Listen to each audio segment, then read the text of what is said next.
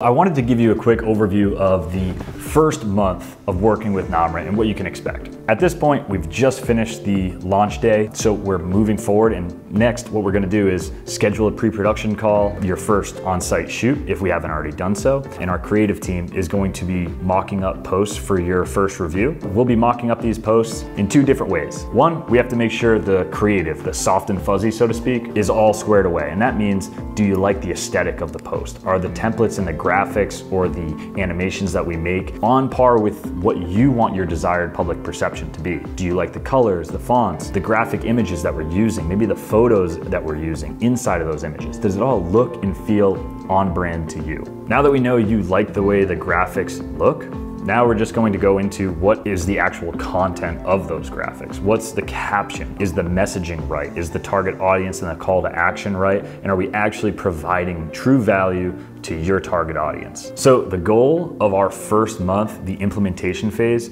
is all about communication and making sure that we're on the same page and you really love the content that's going out on social media so that you can save time later and don't have to approve posts every single week or every single month. Once we actually establish what you like and what you love, we'll be able to handle that content going out in the future. So by the end of the first month, posts have started going out onto your page and we're off and running.